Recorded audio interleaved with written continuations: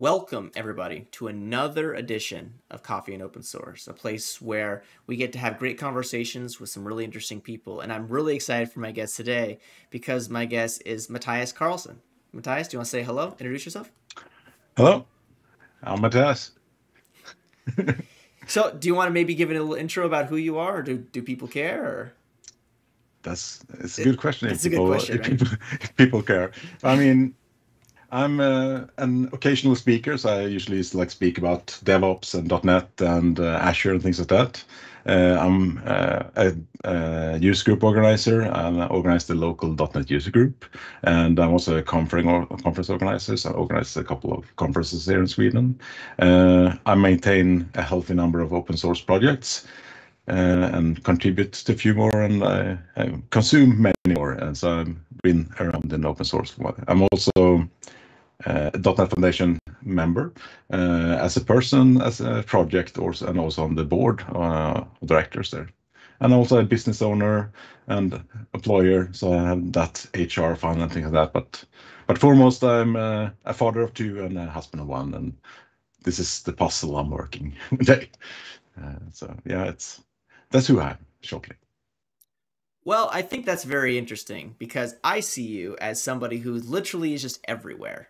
Like whenever I'm on Twitter, you're always getting in there, you're throwing sort of great anecdotes out there about just what it is to be a maintainer in tech, somebody who's worked in tech their entire careers. So I mean, I'm really excited to chat with you. I think the first question that I would love to get from you is when did it all start? Like when did you come across tech and you were just like, this is my thing? Like, did you have like that very canonical, like, you had the computer at home and you got CDs in the mail? Like, what's your origin story for tech? Well, I'm probably going to date me because my origin story is before CDs existed. So I started like my first code I wrote probably was in the late 80s on my brother's Commodore 128. And then in the like 88, 89, I got my Amiga 500, and that's where my true passion started for coding and things like that. And the fun stuff, like when I was young and where I lived, tech wasn't a profession I think that anyone considered. It was either you like worked in construction or you worked in the industry, or as my family has a line of electricians, so I started like that career and worked my way into like I went to live in the army, and then I went back to school a bit and worked in operations in the late 90s. And that's where I first got to touch with open source, because the Amiga didn't succeed that was my true passion platform, but well, it didn't go as it should have done with that one. So I started dabbling in with things like Novell NetWare and Linux, and well, NetWare didn't go so well either, so I started with Linux. So that's what my initial open source thing, where I did a lot of servers and more on the operation side, and went through the dot-com boom and went back to school and switched to development in like 2002. And there went, first it was a lot of CGI scripts and things like that, but jumped on the .NET bandwagon early on when I worked at a telecommunication company as a developer, and been on .NET since 2002-ish, something like that. So it's been many years with .NET. But I mean, I started not on the Microsoft platform, but it ended up there. And now I'm back on the Linux platform and doing containers and stuff again. So it's all that hard work in the beginning paid Well, off. it's funny because like everything is very cyclical, right? Like you start like the whole I always talk about with like the whole client versus server concept, right? Like we were so dependent on the server because clients were so cheap, and then it's like, well, now like we have all this access to all these powerful resources, so everybody should get VMs now. And now we're getting down to this path where it's like, but do we want that latency of going back and forth to the server and the client, right? And I think that's what's really, really interesting. Um, I think it's all interesting because when I started doing my first server-related coding, that was with the bulletin board scene when you called each other with modems. So I was a member like on the coding seed of Amiga. The Amiga scene has where we did things like what could we push the hardware, and we met up, brought our computers and had user group meetups. But also like when we weren't in person, we dialed each other up to our bulletin board systems. And Sure. my first like what I did a lot of coding there was actually doing small add-ins, and like we call them doors, that were small plugins to the bulletin board systems. And that is very similar actually to what I'm doing with things with the serverless. It's actually a console application. It's not like, so it's full circle. Sometimes we've gone with the whole like, there's so many magic descriptions for Kubernetes things or .NET workers, or but it almost ends up like it's a console application. You have a main entry point, Yep. you write out some text, and you exit. And so there's a lot of new, really cool things, and we can do it at scale. But there's also some like we're standing on shoulder giants, and some things has been the same since the 70s too. We have a lot of nicer languages, nicer frameworks, and we can do things quicker. And the tooling has improved so much more. But some things are just console applications still. So I mean, it's full circle in some ways.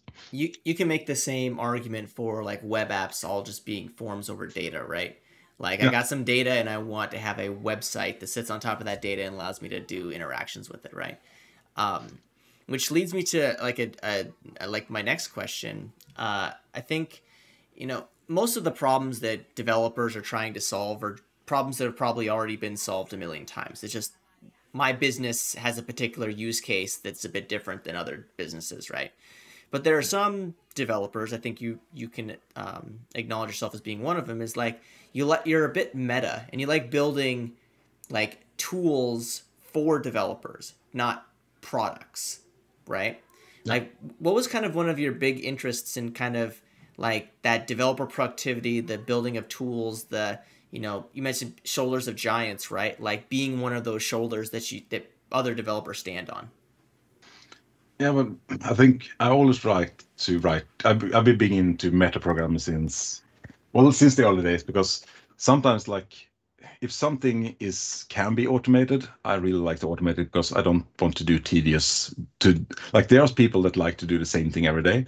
I like to I rather do the recipe and automate things Yep. to be able to tackle the next problem.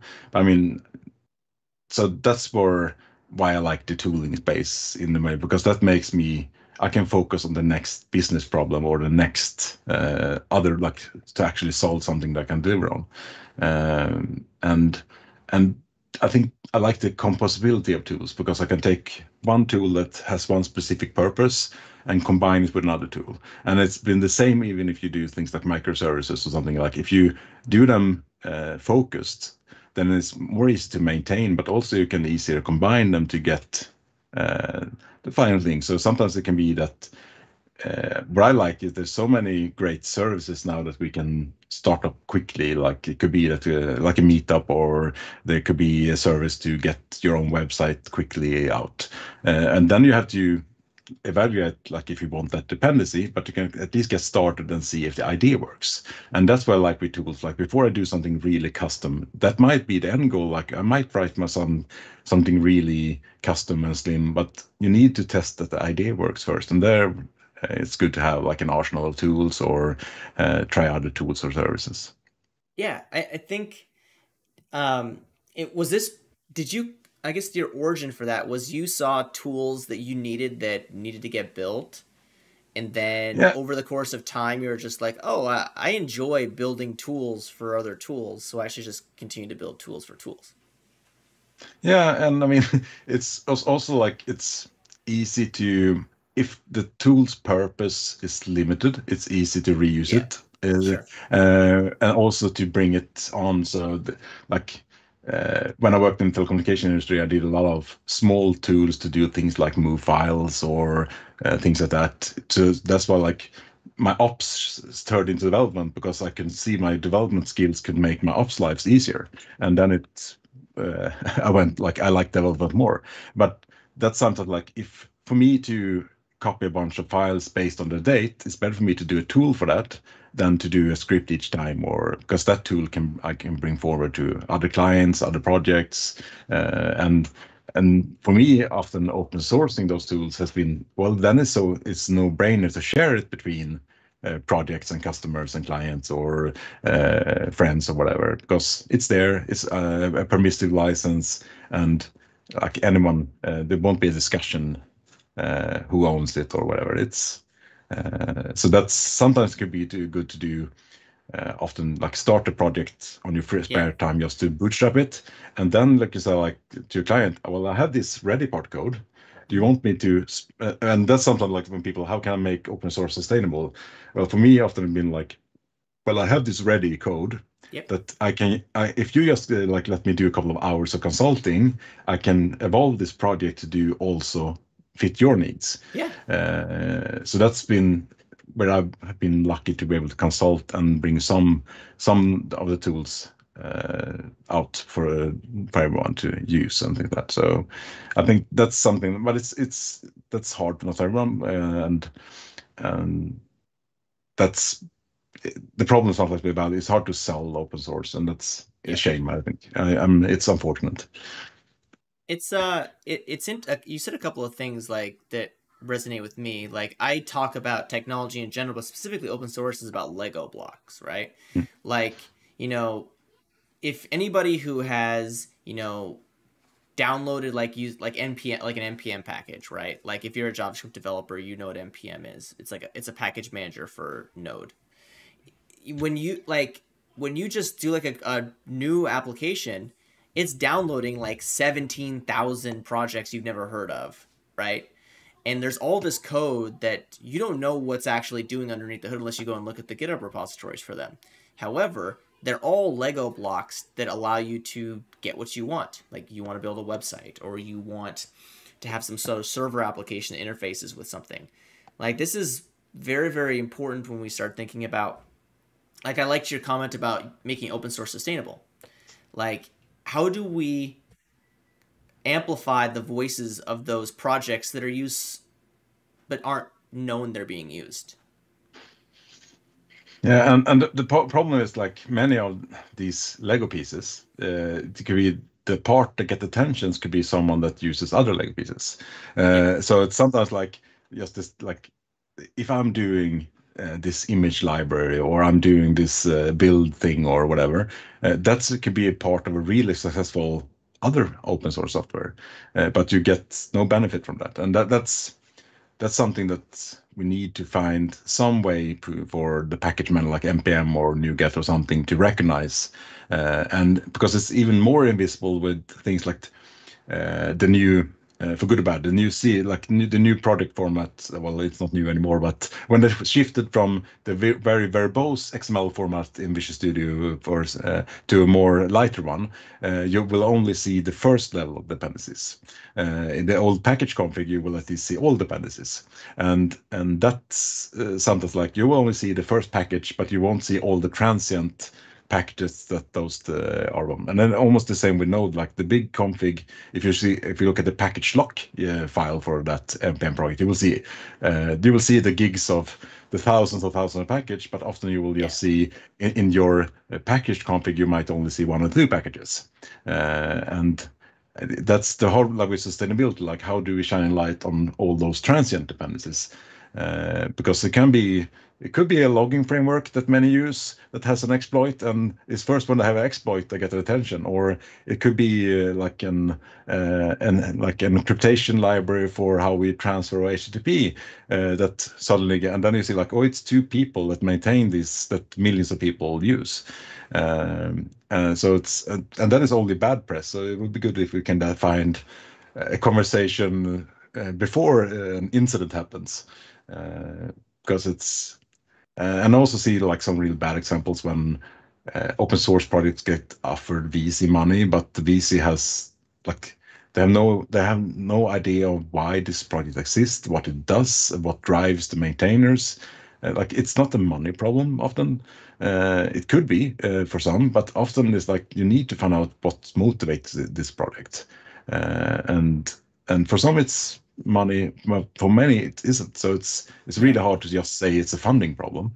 Uh, it's so much more. Sometimes it's a recognition problem, but also like can be really sad when I see some really good libraries, and I can like there's an image library in .NET that many know, and I know it's like I was one that buy the most licenses, and I have a small company of 20 employees, and then you see like why didn't like any big corporations buy a license? It's really weird. So it's there seems to be, and that's sometimes like I think is an acquisition problem because it's Yeah. so easy to acquire open source software, and that's done by one department, but the building is done by a separate department. I do a consulting with many like big large enterprises, and it's sometimes really hard to. It's two different people you need to talk to when there's an invoice versus there's a developer dependency, and it's only when those two people meet is in commercial software. Yeah. So like how do we get because for myself, I think companies should have this discussion because there's a vulnerability in not having control over your supply chain. Like you're actually depending on one person for a Yeah. really critical thing, part of your system. That's something you should think about uh, and secure in a good way. I mean, not Yeah. only when there's an issue and that's one something like the big there's only this like if you even check the GitHub UI, we have issues, but there's no praise. We should almost have like the almost like we have issues and discussions, but there's no like, oh well, now I have sponsorship, but how can I just tell Yeah. someone like, Yeah. Like there's a lot that you said there that I would love to talk about, but I do want to make like the buy a beer thing. Like it's funny that you mention like there's no praise, and I think the only way that you can really say like I like this repo is literally by starring it, right? Like, yeah, and that's like a very I don't know. I have a bunch of repos starred that I probably haven't looked at in like 5 years. Just because I starred it and I don't know where I go to unstar them in bulk, so I just leave them, right? But you've said a couple of really interesting things, especially about funding open source, right? Like especially in this world where you have large organizations or even small organizations leveraging open source so heavily to the effect that breaking changes that are decided by one or two people can impact the work of hundreds of developers in a particular organization, right? And you know, I've had this conversation a few times, and I'd love to get your thoughts. Is like, how do we fix that model? Because I don't think that model works at scale. One, because people are profiting off of open source, which, whether your opinions of that or not, it's not ethical. But secondly, there needs to be this backstream or upstream contribution back, right? And a lot of companies don't do that. Some companies do it very, very well, but most of them are very, very large companies that are invested in PR around open source, right? But there's a lot of companies that exist that just take NPM packages or NuGet packages and they just use them. What are your thoughts about how those size companies, how they can, I guess, I don't want to say be more ethical because that's not fair to the company, but how can they give back to open source if you don't have the ability to fund, you don't have the ability to, contribute upstream? Like what can they do? I think the problem is like it's a diverse problem because Yeah.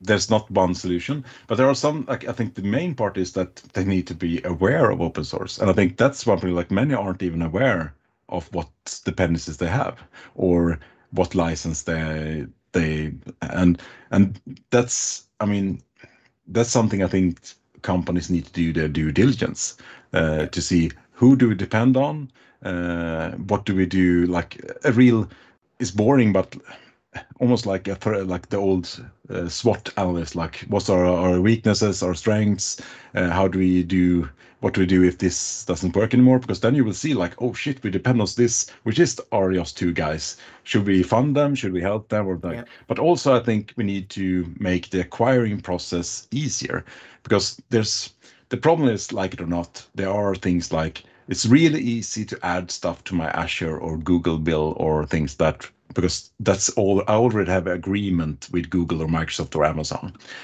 So it would be nice sometimes if it was possible to almost not a tax, but almost see in my pipeline, see who do I depend on, and distribute parts on that bill.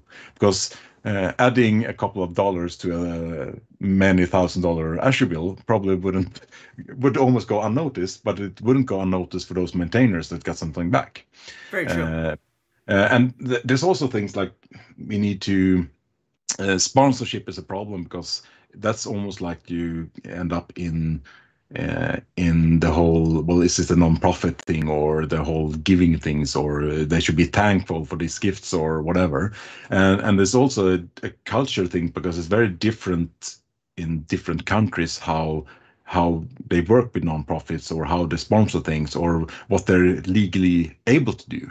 Because in some countries you can't just send money abroad because that's like it could be money laundering or it could be it's hard tax wise or things like that. Whereas in the US it could be almost like a tax write off just to send money somewhere. Yes. So it's very different. Like that's the complicated part because open source has no borders. You can have consumers from any country anywhere, and that's often been a problem when you see things like in the beginning when you get up a sponsorship, it was only Stripe, and that wasn't available in all countries, so it couldn't be paid out to all countries. And how do we find something that works? And that's like sometimes it could be boring us, but we have a lot of software vendors today. Microsoft, we have Amazon, we have Google, we have the tech data or whatever of the world. Uh, could we find a way to find open source into those venues so they actually was part of the bill? Sorry, the word tech-taters is very funny to me. But I like you make a very valid point, and again, I think some companies do it very well. Yeah. Some and a lot, but there are a lot of other companies that they just see open source as a commodity, which it is, right? I mean, the fact that you can literally do an internet search, a Google search, or Bing search, or Yahoo search, or whatever. Like you can search for, like, npm package this or NuGet package this, and you might have like 7 or 8 different implementations of the same functionality. Like, and that can be very challenging for a user because you have to navigate, okay, which is the one that I actually want to take, and you know, you look at, okay, how frequent is this committer? Like, what does the community look like? Does it work with the interface that I'm more familiar with? But at the end of the day, they're still dependent on those people. But they treat it as a commodity. It's like buying milk. Like, you don't care about the cow the milk came from, right? Yeah, but it's also interesting as a maintainer because once you get money, there's also expectations, and that's Yes. maybe not what you signed up Yeah. for. For like sometimes it's easier to offer consulting or do things like I will do this for 40, like I will give you 10 hours of support or whatever. But if you get funding, like it's very different if you're like going to offer a support contract because then, oh, how will I do this, or what's the expectations, or what if the customer wants to take the project in a different way that I want?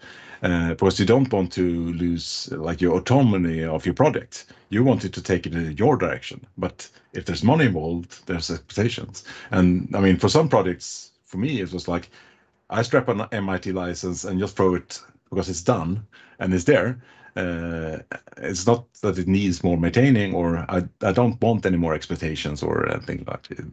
And I know some use the unlicensed because they like people can steal it. Like, there will be nothing more of it. So it's hard to have one problem. I think, but we need to have things like I think npm and NuGet can play a big part there because there is where people meet it, and there's where they acquire the software, and also like with GitHub. But I mean, Yeah. there's so many people, especially I mean, notes in .NET space that they don't have a GitHub account. They don't end up. They just add package in Visual Studio and they search for something and they add it with no second thought. And there would be nice if something can surface up in either the CI tools or just like you do an audit of things that could be these are the product you depend on and they accept funding or whatever. So that could be Yeah. clear, almost like you can do a report to their management or something to do Yeah, something. there's definitely something to that. I wonder if it is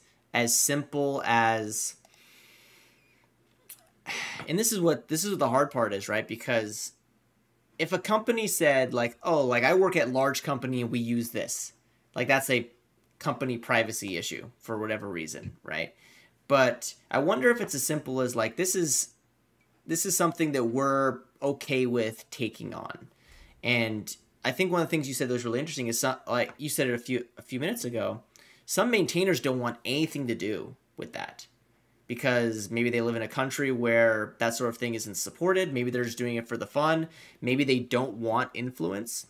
And it becomes really, really challenging, especially like if you get bombarded with issues from people who obviously work at some company, and they're basically requesting features or requesting fixes or requesting things, and then it immediately becomes, okay, well, who owns this IP?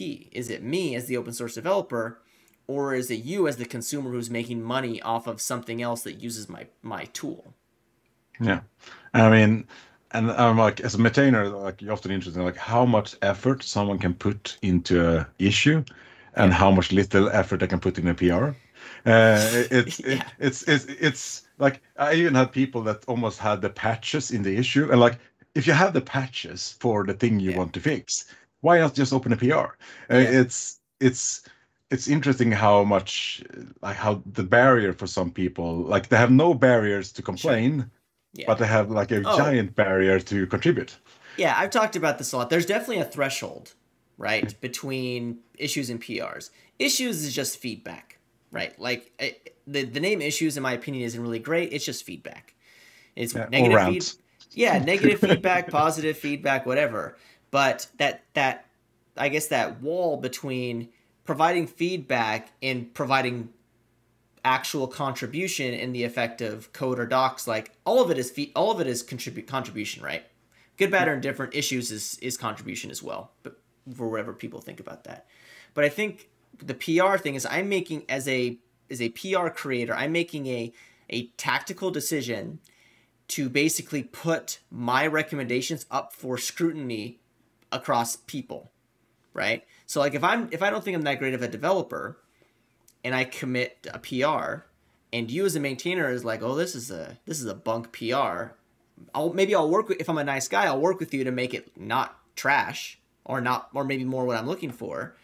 But a lot of maintainers will just say, nope, this PR doesn't fit our coding contributions, and then just close the PR, right? I And mean, that's at the right of the maintainer. But like, it's very challenging for somebody coming in to want to contribute when there's that fear of like, oh, maybe this person will just close it without even acknowledging it because I don't accommodate like what their idea is of a PR.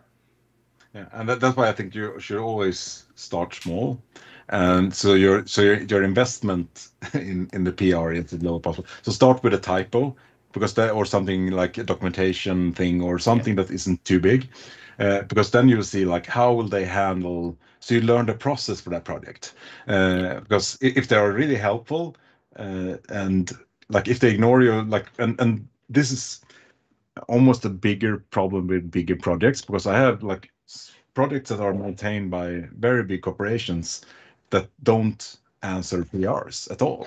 Yeah. They and and that's like, then you should almost close that feature, because if you won't be like, then it's not open source, it's source open. It's something different. And Yeah. but also like it's almost like it's not, you have to see both sides of it, because you can't just place, oh, here's 1,000 lines of code on a maintainer, because then like you're putting work on the maintainer. So it's twofold. It's, you need to be respectful on both sides, and that's why I think it's good to have like a low investment, so you will learn like the process with that project and things like that, and then you can start with something bigger and work up. Don't start refactoring anything or renaming or just doing things that, because start small and see the process, and how do they want the issues named, or do they need, because many like, well, we want our issues first because we use that for our release notes and because we're a responsible project, and then like, oh, okay, then you reason why. But if you put a lot of effort and that it's not in the direction of the project, well, it will be closed, and it's not, no disrespect to you or No. um, so it's often I find the problem, because the the commodity that is the biggest product lack of is time. We Yes. have, and that's why you need to be respectful of our, like both. the like our users or maintainers and just community. We need to be respectful of people's time. It's the whole thing. Like you don't just write hello in a message. It's very true. You I'm guilty. like I'm you, very guilty of that myself. But I usually say hello and then some stuff afterwards. But I like to do hello first. yeah. Uh, there's something interesting too that you said, like this idea of starting small. I'm a huge proponent of like if you, like developers come in all walks of life, and some developers don't feel comfortable like contributing to the Linux kernel, right? Yeah. But like there's definitely areas like every developer will say like the thing that I care probably the least amount is like testing and docs, right? So like if you can come in and you want to contribute, like read the docs to make sure the docs make sense from a onboarding perspective. Look at the unit tests, make sure you have code coverage. Like these are things that every developer will just take a contribution almost immediately. As long as you're following their standards, like I can't speak for every developer out there, but not very many developers are going to say, "Oh, it looks like all this is just a bunch of unit tests. Like I don't want any of these unit tests." Like it's, I mean, at least me, I would very much be like, "Give me all of you. Do you want to do more unit tests? Do you want me to Yeah. make you like a co-maintainer of this if you just keep writing unit tests for all the code that I'm writing?" Like I think there's value in you said And starting then small and building a relationship with the maintainer. yeah. And that like because I think also if you're respectful and you build trust, because a lot of open source is based on trust. Sure. Because many like these projects where I have co-maintainers I never met in person, Yep. which is like when it's really cool when you're like, oh, we're 20 people in the 12 time zones, and most of the people like you barely didn't you don't even know their real name almost. There's a handle and a cute avatar or something Yeah. like that. But still you have built trust because you've done things over time, and that's I think sometimes people are uh, they think things will like in open source sometimes like a week isn't long in open source. No. But, No. but like, well, I have my bug now. Well, if you don't pay me now, I will get to it when I get to it. And Yep. also like just like before we had this chat today, I had to get my son to sleep. We had to arrange with the homework and things. There's dinner and also a day job and other commitments. And you need to be respectful that many like this might be one of many projects the maintainer has. Well, it could be that there's other things in their life at the moment. It could be that they're like, oh, they're now studying for a driver's license or whatever. And that's I think we need to be better communicators or more respectful or more clear. And I mean, I'm be sometimes guilty of creating those big PRs. But then I always try to write, I know this is a big PR. Yeah. I'm fine with you closing it. There's no Yep. hard feelings. Just to be clear, but this is my reasoning. I know I did that for a tool that hadn't been maintained for a while, so I tried to bring it up to the latest .NET and Yeah. upgrade it some for vulnerabilities, and that will be um, if something is on .NET Core 1 and you bring it up to .NET 6, there's been changes in both Yeah. project systems and runtimes and what's possible. And so that could be a big PR, but that could also be like something that if he chooses to accept that PR, it could be something that revalid like brings new life into that project. It's and it was almost like that a couple of years ago. I took over the maintainership of a JSON serializer, and that brought new life. That's because I brought the like .NET Core 3.1 and 1.0 Yep. and Net Standard and things like that to it. So it could, I mean, sometimes it could be, but you still need to be clear in your expectations. And I think Yeah. many aren't clear in their expectations when they open a PR. Some are like, I'm fine if you close it, no problem. But you need to be very clear with people you never met and never spoken to. So you know, like I don't want to place a burden on you, and that's something I like because I'm maintaining myself. I know it could be. It's not always a gift when you get Yeah. free code. It's something that I need to, even if when you're 100 miles away and doing something else, I still have to maintain this piece of code you gave me a couple of years ago or whatever. So Yeah. it could be, and like it's hard sometimes to, uh, like you can have bad days and you can be blunt or whatever, but it can Sure. also be like Yeah. if you get the uh, it's not easy to see context always. Like if you get like it's better. It was better this year, but I don't know. Hacktoberfest was like this. Like when you get, oh, I get all these free PRs. Well, I got 20 PRs that fix one letter. Yeah. I'm a bit tired now.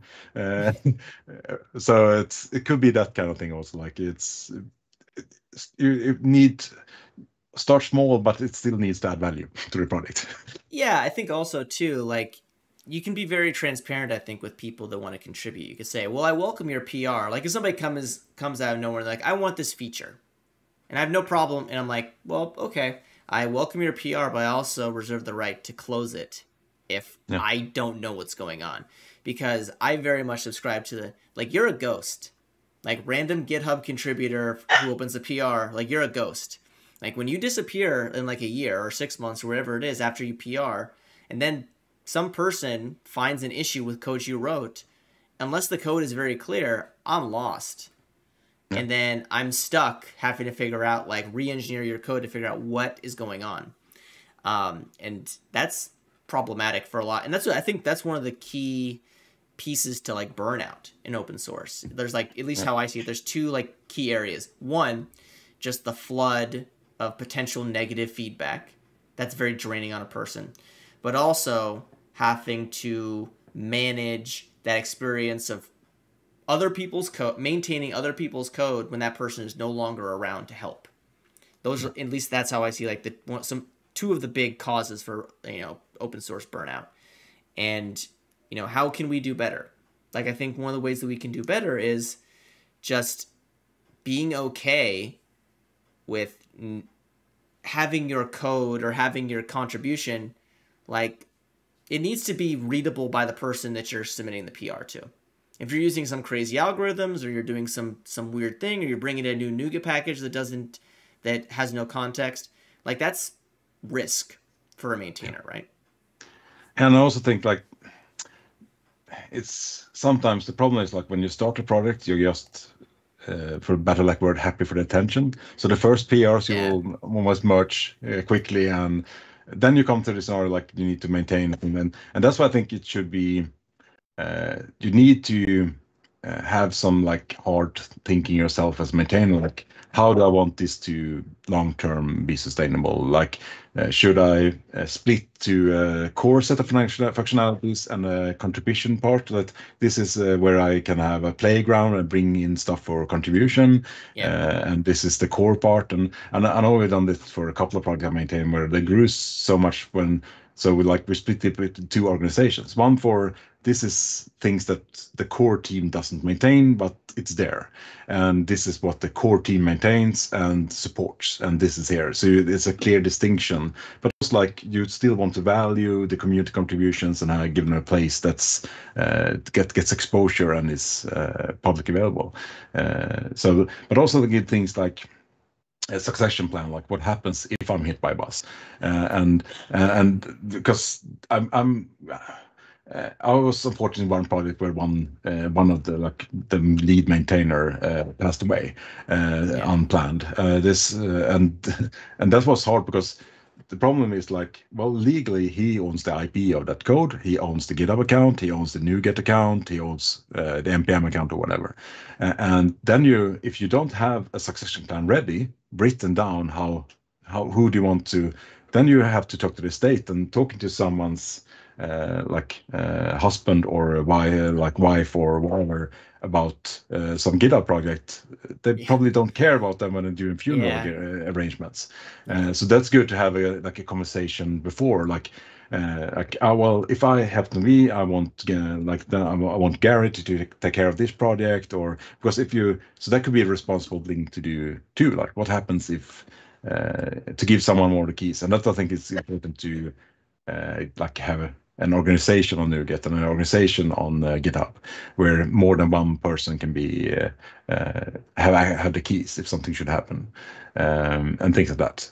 I think that's some discussions we need to have more. Also, like, how can we be responsible as maintainers, but also just to even the burden, because it's not good to be solo on something that gains traction, because it can be very lonely and very, like, burnout. You say if you're a sole maintainer of something that has 1 million downloads, suddenly there will be a lot of expectations, and you need to find somewhere to vent because Twitter is a place, but it's not a good place to vent too much.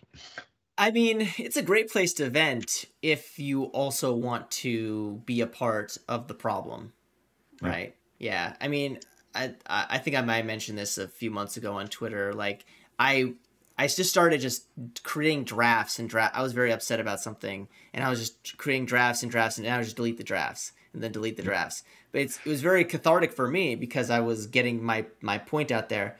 But if my point isn't valuable, like all of it's gonna do is just stir up drama, or it's going to offend someone, or if it's going to just be a negative experience for someone, like it's not valuable. So, but I needed to get it out because I felt like I needed to get it out, and I was being very, very trying to be very political about everything and being very just calm. And I think in general, like I don't want to spend my time on the internet like being bummed out. So like what can we do to like avoid areas? Like I'm a very huge advocate of like blocking people or muting people because I'm like I got enough drama in my life. I don't need to deal with like random tech drama about something that doesn't even really give me what I'm looking for. So I think the like, and that's part of open source as well, is like this whole social community of like people who just are developers who are vocal about being developers, right? Yeah, and that's why I think it's really healthy for projects to also have a private space where like, everything can't be done in open sometimes because some things need to be you need just to vent, even if, because some feelings are in the moment or passion in the moment, and then it's really and that's why I've been fortunate to be on a project where I have like a couple of projects where we have a couple of maintainers, so we can have a private Slack or a private Discord where we can just like before you go ranting or doing every emotion on Twitter. Because the problem with when you get something out, it will get retweeted and it will resurface. So it can have a long tail before it's gone, or sometimes it's never gone, or sometimes it ruins people's lives even. Like so, it's good to find even if it's like sometimes you don't need to bring other maintainers onto your, but I think it's good to have other maintainers to talk to have like a safe place or discuss or learn from each other. Like, how did you like just to ask a question like, how do you handle if someone asks you because like if you've been in open source long enough, like I have received threats, I have received phone calls to my work environment, and people that are go very long way. And like, how can they be? For me, it's so like, how do they find the time? Because I have no time, so I don't know how they find time to do things. But I mean, it's but also it's I mean, you don't know how much damage you do if you dock someone or you send some Yeah, package or send threats to them. That has a really long tail. That person will yeah, lose trust for a long time. And I mean, that's where. So I mean, but I mean also like it's so easy to. The problem for me, I'm so solution oriented, so I just want to fix everyone's problem, and that can also be tiresome. Like I like try to be really nice to an issue, and if you do this, and the problem sometimes I notice with issues like you get a lot of verbal communication or communication as long as there's a problem, and but once the problem is solved, they're gone. yeah, And that's almost the same on Stack Overflow sometimes. Like you can go to all this effort to answer someone's question, and I didn't solve it, and they're really back and forth until the problem is solved, and then they're gone. And like that's like at least mark is it answered or say thank you or whatever. And that's something else. It's I think is interesting. And like, and the problem with open source sometimes like you you need to build trust over time because you don't know how long people will be interested in your library because once your library does what they think, it will go. It will just be. They will take it for granted. It's when it and that's like the. That's why like you will need to know that maintainers won't trust you out of the door. They will trust you when you have shown commitment for X number of weeks or months or yeah. years. It's very true. Like, and you mentioned something that I thought like, but the long tail of things. I'm always surprised in how quickly things disappear. Oh, and I'm also so interested in how some things tend to linger. Like a lot of new like I think we live in this 24-hour news cycle where like we need news like constantly, or we just move on to the next thing. But sometimes some news sticks around, and I'm always curious as to why that particular piece of news sticks around versus, something that might, in my opinion, might be a bit more important. Maybe it's just there's a couple of people that are amplifying that news in a bit more different way. I guess my biggest thing is like, why does some stuff live longer than others? Especially like negative stuff tends to live way longer than positive stuff. Yeah, and I mean, and sometimes I think we need to appreciate the people that do it for the long run more, because I mean, you should appreciate a project where there's some people that are really good at starting projects, and they get all this success, but then there's like, well, this project has actually been maintained for a decade, and they have a few commits each month. It's nothing more, but they have, and there's, I think that's something also to be like, if you want to take the dependency, something that has been stable for a very long time should also be appreciated. There's so much like this new cool thing that someone tweeted about, and this is whatever, or this was yesterday's web framework or whatever. It's sometimes like we should also like appreciate what things like jQuery or whatever did, because they were stable for a long time and they did offer a thing for a long time. And I mean, even if like I like shiny new things, but sometimes it could be good to recognize like, well, these maintainers have been, when you evaluate what project you should use, whatever, like these have been, and that's hard to, how do we visualize that or give credit to that this is, because sometimes I notice like from like some projects that have done that are moderately successful, some people, what do you do? Well, I just showed up. I showed up constantly for a couple of years now. Like this has been since 2014. This was like in 2007. This was, and just like, it's not been that we have this marathon each day, but it's been that we show up each month and we do something and we have a continuous. And I think that's sometimes like hard for people to. And it's something like they always sometimes blame a vendor or something. But I've been at conferences where people have like not competing, but other projects, and like, you shouldn't use that. It's Yagni, you will never need it. But I mean, why focus on the negative? Like I think so much we can also learn from each other as open source projects, because even if we have competing projects, we will still have common ground with, well, things like sustainability or CI systems, or how do you do this with the CLA bot or whatever. These things that we can still like cooperate with and help each other and make our maintainership easier.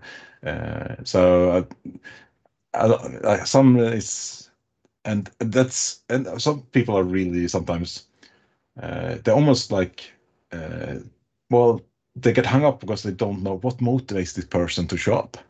Like they sometimes don't get why a project exists or why. Well, I mean, many open source projects I just did for me. It scratched my itch. That was the only intention for it to solve, and that's the leading, has been like the shining light to solve it. Like, I have a problem, and I solve my problem, and sometimes I've been lucky that it solves many people's problems, and it takes off. But that could be the only motivator, and then it's like, then funding won't help, because that's not the driving factor of that project.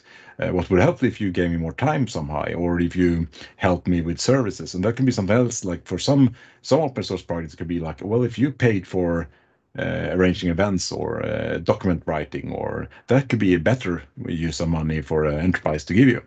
Like, instead of like complaining that your design sucks, well, give them a new design. Ask the of like this open source project, like, I have a great web designer, would you like some help with that? And that could be a better contribution, because that will give the maintainer time, so they can like spend more time with a newborn or the dog or whatever.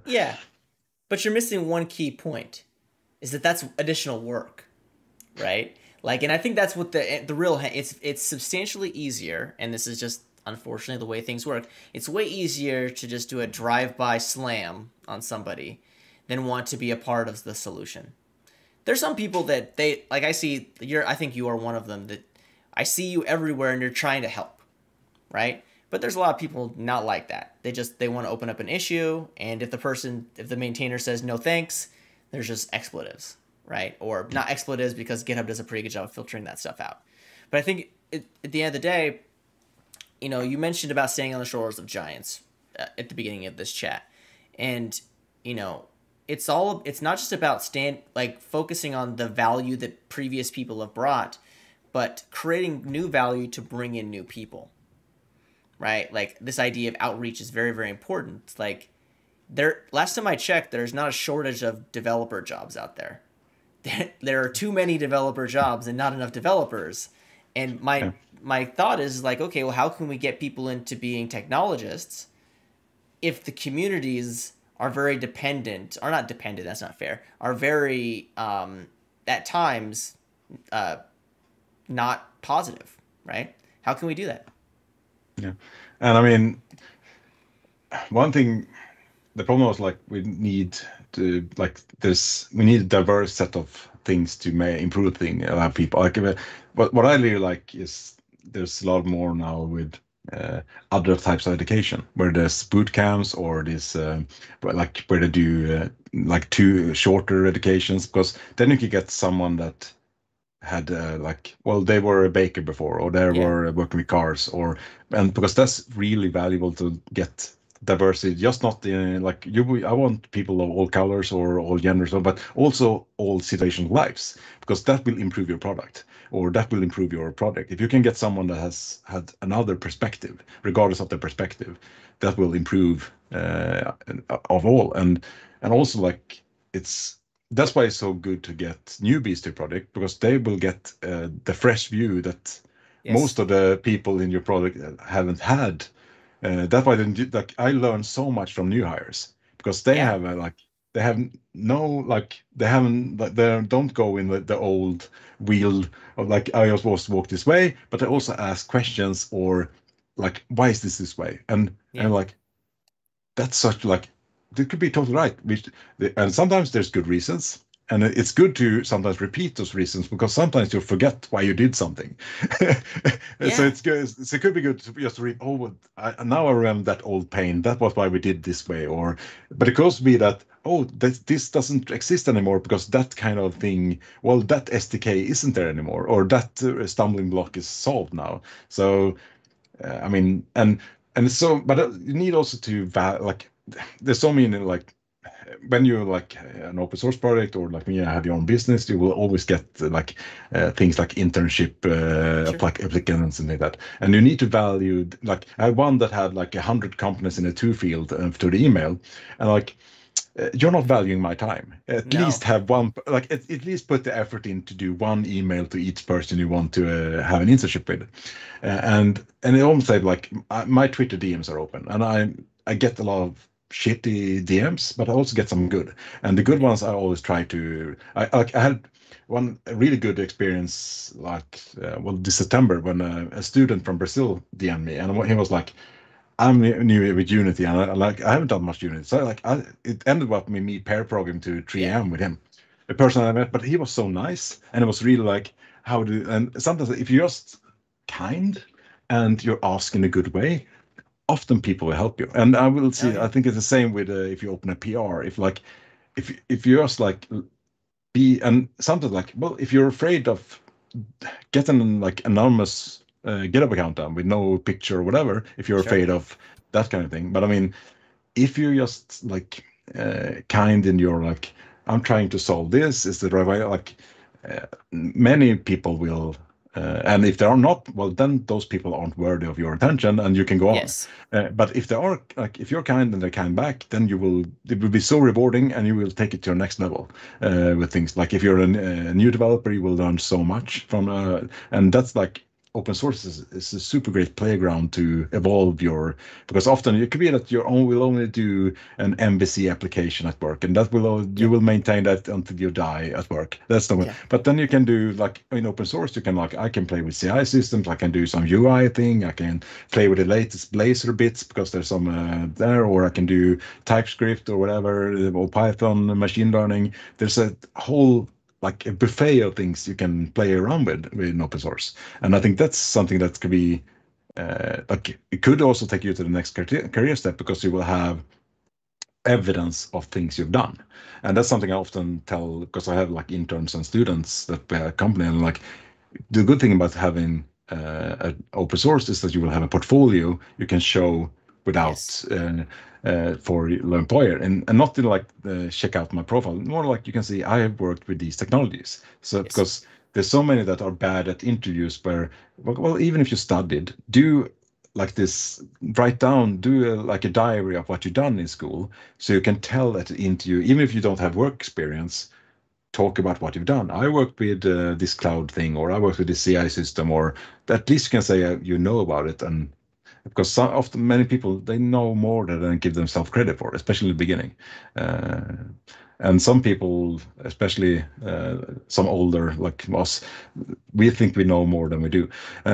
So it goes both ways. But I think that's so I think that's a good thing. Like that's to uh, that's why like I think it's possible. Like this can be so much very rewarding in open source too. And if people just get better communicating, or ask nicely, or didn't be competitive when they don't need to, I think we can achieve so much. But also be patient, because you need to recognize that people, even if being corporations, some projects aren't their day job, even if it's Sure. under an umbrella. So they giving you time is a really big gift you should be like appreciative of. Yeah, I mean, you mentioned a couple of things that I think are just brilliant. I think one thing that I took from all of that is that everything you're talking about being kind and being willing to help and being open to different opinions, like these are things that transcend tech, right? Like Yeah, yeah, there's very yeah. few tech problems. Most people are people No. problems. Like Oh yeah. there's people problems, blah, blah, blah. And especially like, and it's so interesting when uh, I especially lately have been some like it's been some things, and then like when you go one on one with people, it's a totally different story. Yes. When you're like, okay, bring on, what's the problem? Okay, so you say if we solve this, if we won't be problem, okay, then we have a solution. But there's some like they need to get that out first, or when they see like, well, I have good intentions, or if you can, the problem like with Twitter, like you can't provide context, but if you have a No. one-on-one conversation, you can provide context, like our reason, like and like listen to people, and that's why I like something really good, because I can talk a lot and talk about, and that's why podcasts are good for me, because then I can just listen and take in because from many other like cultures or languages or whatever, and then to get a different point of view. I mean, often I have had really heated Twitter discussions, and then take it like over to DMs and just do a Teams call or Zoom call or whatever, and that's like, we're friends. This is no problem. But it's Yes. sometimes, but if you have no context, it's Yeah. almost like a shouting game. And I think we need sometimes to find ways to escalate things to some other medium, so before they go too far or whatever. Uh, I think we're also all guilty of trying to just, like you mentioned way at the beginning, like we're all very guilty of just trying to like get noticed. yeah. Like, and I think Twitter is probably one of the biggest villains in that story, because you only have like, two like 140 or whatever it is, 280 characters, like to get your point across. So like you have to be very blunt. You have to be very clickbaity. You have to like like otherwise what you're trying to get like is just gonna disappear in someone's timeline. So like the hotter the take, the more likely you are to get noticed. And that could be a very, like you mentioned, lacking context. Like the amount of times that I've seen a tweet by friends of mine that I literally see a tweet and I'm like, oh, that's a terrible thing to say on Twitter without any context, right? And you have a conversation with that person about it and they're like, oh, like this is the thing I was doing with right now and I just wanted to just say something. And it's like, okay, that's great. But then literally like every single person that you interact with on Twitter is like, oh, what's going on with that person? Like that makes no sense. That's out of context. And they're just kind of not being a great person. Or, oh, they're shamelessly self-promoting something, which I'm totally fine with. But like it's very, very hard to hide your intention with Twitter Yeah. because it's all very, very intentional. But I mean, but I even see sometimes like sometimes it's good to be external. Something like when you get the bird's eye of a conversation, it's like see these two people are actually in agreement. They just don't know it. So they're Yeah. actually trying to prove the same point. And you see they go on back and forth in a big thread. And that's interesting. And I mean, but it's also so easy to finally write something like, because often when you write these really passionate tweets, it's based on 100 other tweets that triggered you. Yes. Yes. And that's the context. Like it could be that some unfortunate soul just got that rant on Yeah. them because there's been other things or DMs or the dog bite you on the bone or whatever. Like there could be all things like, and that's the thing when you're anonymous or whatever. It's really hard. But I mean, but also like it's not only like I had so much benefit from Twitter.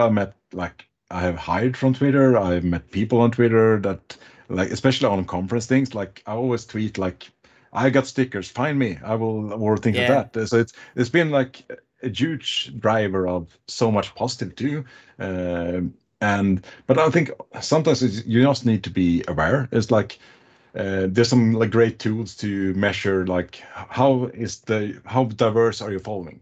There's some that can do that, and if you get the numbers like, oh, I will only follow like not 9% white men, well then you will have an echo chamber. So try to do consciously follow more people, or Yeah. and that's what like, so I follow more people than follow me, just to get, I don't want to be an echo chamber. I want to be challenged. I want to get new points of view or whatever.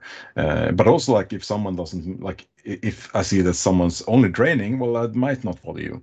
And it's nothing personal. It's just not that you don't add value to the noise I'm receiving all day or whatever. So I think that's, uh, I think more like you show us be able to, uh, and I think like get consensus or whatever. Like even if we don't agree, I think we should be able to say let's agree to disagree more. Sure. It's so often like we get polarized or whatever and things. And I mean, uh, because I can see, especially like, it could be like, well, some are sitting on a like you're on the other side of the pond and I'm in Europe and we have all this kind of like there's things from healthcare, but we should still be able to talk about it because we Yeah. can take impressions of there's I can see that well the cancer care is in US is awesome, but if you get a nail in your finger you will die. It's so it's different kind of like, but it could be other things like where there's positive things and then we're going to learn and go forward. So I think you still at least it's good to listen to like taking impressions from a lot of like, more people, and even if the competition or whatever. But I think it's so many echo chambers on Twitter, and that's the problem. It's like when I see Yeah. like I saw some Node developer like I never seen a .NET project. Well, you only follow Node developers, so it could be that that's why you never see a .NET project. And the same with like .NET project. I've never seen a Java project. Well, if you only follow .NET developers, the likelihood is when someone jumps rage quits .NET, then you will might have one person you follow that do Scala or something. Yeah. But it's Oh still an well. echo chamber. Oh well. I mean, it's very funny. Like I totally agree about the echo chamber thing. I've been trying very hard to get out of my own echo chamber because like I noticed like everybody knows what I do. Like everybody knows like where my areas of interest are, and I am around everybody that has the same opinions as me. So I've been trying very like trying to understand like how other people think, like not just in tech but in general, because I'm generally curious because I know that as many times as I've had a negative thought about people who don't think the same way as me, I know that people who don't think the same way as me have negative thoughts about me, right? Because that's just how life is. And I think one of the ways that we can do better is just be more empathetic to everybody. That goes back to your statement about being kind to people, being willing to help people if they're kind to you back. Like this is how we make the world a better place, not just tech a better place, but how we make the world a better place. And I think, that's kind of a great way to end this chat. And I wanted to thank you, Mattias, for hopping on and chatting with me about it. Uh, I Thank you. It was yeah fun chatting to you. I mean, yeah I think yeah yes, and like I think we need at least we can't always help people, but we can acknowledge them. th- And I think that's the yes yeah it's that level of like the I hear you, the I see you, right? And I think that's very, very important. When we end this conversation, I love to ask my guests, a canonical, when you think about tech and open source and the community that exists from it, like what's the first word that comes to mind? I would actually say it's communication for now. It's Yeah. been it's for me, and I think that's why I think more should join because it's you will learn so much more than technology. Yes. Uh, Especially if you're a junior, like you will learn project management even if you don't want to, just managing issues and things like that. Yeah. You will learn HR because you're dealing with people. So I think it's, I mean, out of pain, there's also a lot of rewards, and it's so I think that's you will that's the thing. Like there's the soft skills of open source. I think been most rewarding for me. Yeah, that's great. I think I totally agree. Someone once told me a long time ago, like, I can teach you out of a book to do anything technically, but I Mm. can't teach you how to be kind to people, how to have conversation with people, and generally just be a joy to work with. And that's what I've tried very, very hard in my life to figure out, right? Because if people don't want to work with me, I'll be out of a job very, very quickly. And I'll never be able to get a job for a long time in the future. So if I can be better at being a better person and being a better teammate, it just helps my career. Also, being a better person, being a better husband and a better father makes me a more enjoyable person outside of work. Yeah, and that's And why like with work, I think exits are more important than how you enter. Like if you yes, leave, so you're welcome back, then you have actually succeeded, like in a good way, I yeah, think. I think that's very true. So it's like if I leave like this chat and you want to invite me back someday, then Uh, I I accept mean, that. like I said to you when before we got started, like these conversations, they're an hour, and Yeah. you'll be surprised when the hour's over. Because typically, when you have conversation with people that you enjoy having chats with about interesting topics, it goes by quickly. And I just want to thank you for your time. I know it's late there in Sweden, so I hope you enjoy the rest of your evening. And do you have any parting words to say before we sign off? No, I just want to thank you, and like anyone, feel free to reach out, Yep. and thank you for your time. Yeah, excellent. So if you're not following Mattias already, it's DevLead on Twitter, DevLead on GitHub to take a look at some of the stuff that he's doing in the open source space. And that's it for us today. So enjoy the rest of your day, everybody, and take care. Thank you. Bye bye.